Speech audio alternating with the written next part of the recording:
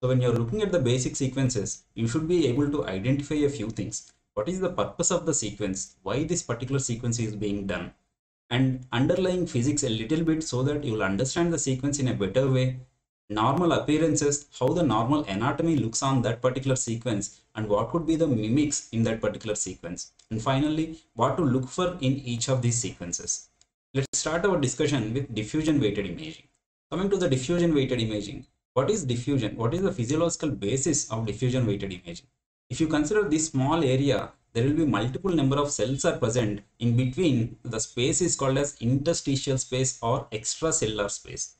Water molecule will be able to diffuse freely within this interstitial space. If it has to move in and out of the cell, it will do so with the help of certain receptors. This is the normal diffusion which is happening in the brain parenchyma. How do we acquire the diffusion images? We'll acquire a baseline image or B0 image without application of diffusion gradient. Then we'll apply the diffusion gradient in all three planes at the same location. And we'll combine these images using echoplanar imaging.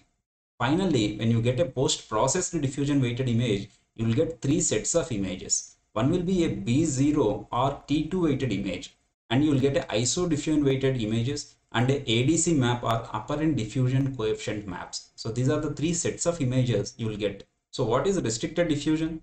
When you appreciate bright signal on the diffusion image with corresponding dark signal on ADC, that is when you call that as restricted diffusion. So what is the reason for this restricted diffusion? Let's take a common example like infarct. In case of acute ischemia, cytotoxic edema occurs.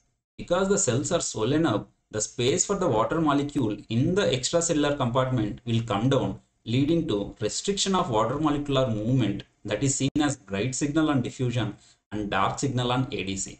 That is when you call that as restricted diffusion. So the real reason for restricted diffusion here is the reduction of the extracellular space. By understanding this concept, you can apply the diffusion sequence in multiple other scenarios also. Just for example, if there is increased cellularity like lymphoma or medulloblastoma, if you consider the same small area, if there are more number of cells in this area, invariably the extracellular space will come down, leading to reduction of water molecular movement, leading to restricted diffusion. So it need not be an acute infarct, it can be many other conditions. Now, there are some scenarios where even if you see bright signal on the diffusion, you may not call that as restricted diffusion because of something called as T2 shine through.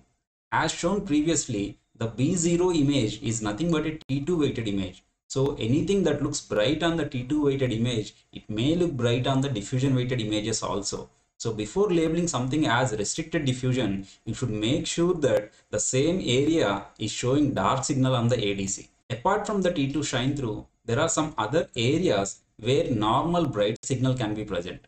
One common area is the center of the midbrain or along the posterior limbs of internal capsules along the corticospinal tract. Other areas along the basitemporal lobes in the cortices or along the basifrontal lobe in the cortices.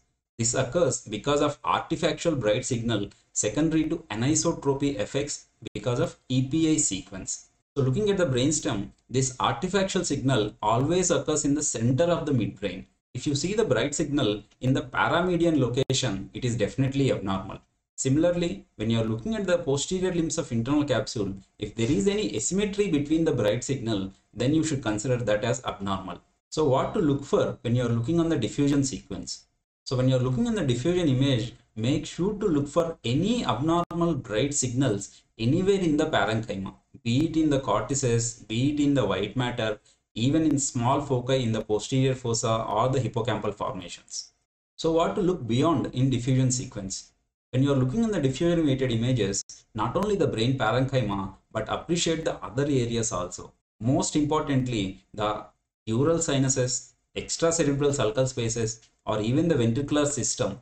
You should be able to appreciate the bright signals not only in the parenchyma but outside of the parenchyma also. Normal calvarium will not give any signal in the diffusion images. So if you see any signal in the bony areas, it is definitely abnormal. It can be a skull base osteomyelitis, it can be a marrow reconversion, or it can be a metastatic etiology also.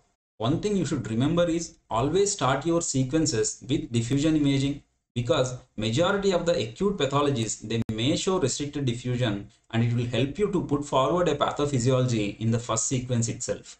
Any bright signal you should be able to pick up on the diffusion weighted imaging.